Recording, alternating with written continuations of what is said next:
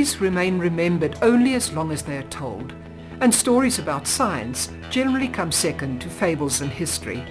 One such a story, that of Pretoria, South Africa's administrative capital, is also neglected despite its wonderful history. With a population around 2.5 million, the city of Tshwane requires almost 800 million litres of fresh water per day.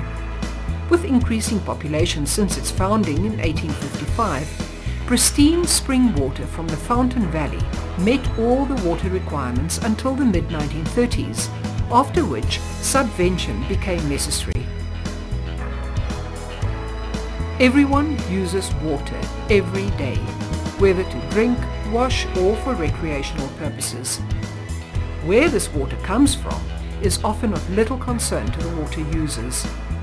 However, few people understand the issues pertaining to urban water supply, especially in an arid country such as South Africa. A general perception exists that surface water is more sustainable and more trustworthy than groundwater.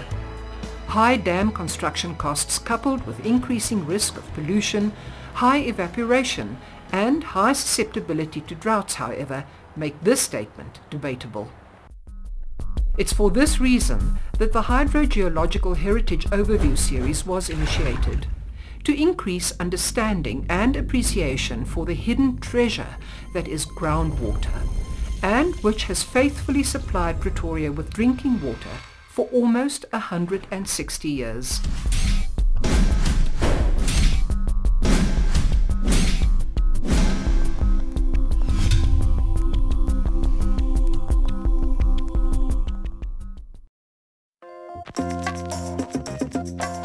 As you enter Pretoria, you pass the Fountains Interchange. This beautiful city, the capital of South Africa, was founded due to its vast freshwater resources in the form of two natural springs in the Groenkloof region. The Bronkhorst brothers established the farms of Elandspoort and Groenkloof around 1839, mainly due to the presence of these springs. These springs were purchased by the Suid-Afrikaanse Republiek in 1863 for water supply to Pretoria, and Groenkloof was declared a conservation area in 1895 by President Kruger to protect the wildlife in this area. This nature reserve also serves as protection to the Dolomite aquifer supplying these two natural springs. Called Upper Fountain and Lower Fountain respectively, these springs additionally contribute to the upper reaches of the Arteries River. Upper and Lower Fountains supply 46 million litres of water combined to Pretoria every day, yet still allowing sufficient water to discharge into the Arteries River. This water is supplied to the CBD until this day. The water is of excellent quality and is continuously being monitored to ensure drinking water quality is maintained. The springs are separated by a dike and occur in a dolomite aquifer in the Fountains West and Fountains East compartments. Due to the low permeability of the shale to the north of the Tunispoort Group dolomite, groundwater is forced out on the surface in the form of springs. A collection chamber combining the water from upper and lower fountains was constructed in 1889.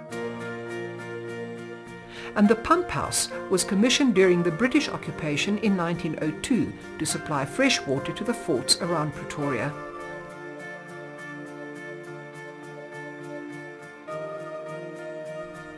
A monument erected during Pretoria's centenary in 1955 reads, "This monument is situated between the two fountains, which yield 5 billion gallons per day. This water was the sole supply of Pretoria for its first 75 years. In 1860, following Pretoria's selection as the seat of government, furrows were constructed to divert the fountain water to Pretoria by means of gravity. The inscription at one of these exposed furrows reads, "One of the oldest relics of Pretoria's pioneering years." From 1860 to 1920, water from the fountains was supplied to the central part of Pretoria by means of a network of furrows. The furrows were covered by slate by approximately 1885, later with earth and finally with paving. They were used as stormwater channels until the 1940s. Remnants of these furrows can still be seen between Sammy Mark Square and the State Theatre. The Sammy Marks fountain was placed in Church Square during the early 1900s, diverting the fountain water. The statue of President Kruger replaced the fountain in the 1900s, and the fountain has since been moved to the Pretoria Zoo. Pretoria's population growth may be a function of its vast water resources, the proximity of the Witwatersrand goldfields, or its status as capital city. The population showed a gradual increase from around 35,000 people around 1900 in the municipality the size of 2,040 hectares. In the early 1980s, the population had increased to 700,000 over an area of 57,000 hectares. Since then, the population has grown rapidly, together with the land area of the municipality, due to incorporation of adjacent municipalities.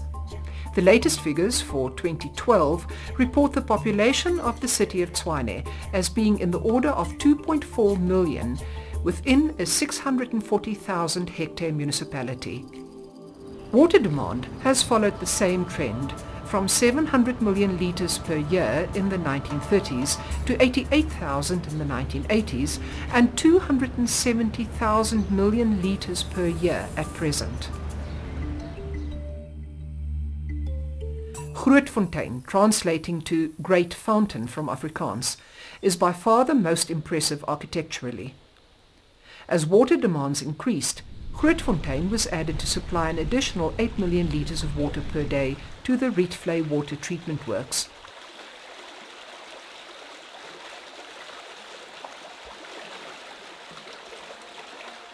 The fourth spring is found en route to Bobsfontein.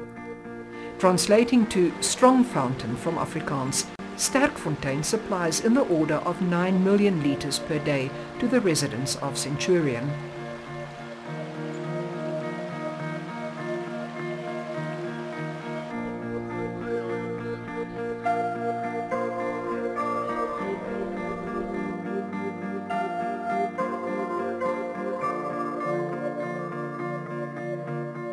Rietvlei was purchased in 1929, initially to tap 6 more springs. The dam was added and completed in the 1930s to subvent water supply by 15 million litres per day. With yet further growing demands, the volume was increased in 1988 to supply 40 million litres per day.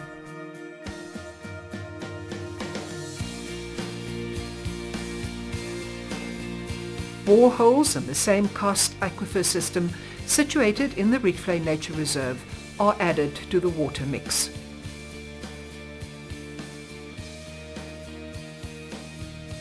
Water from Grootfontein is eventually mixed with treated water from the Rietvlei water treatment works.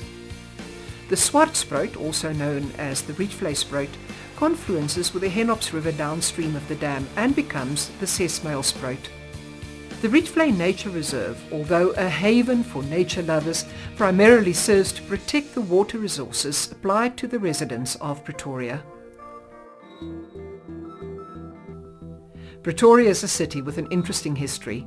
What started off as 2 strong natural springs supplying pristine quality water without interruption or concern now houses the administrative capital of South Africa and almost 2.5 million people in the greater city of Tshwane municipality.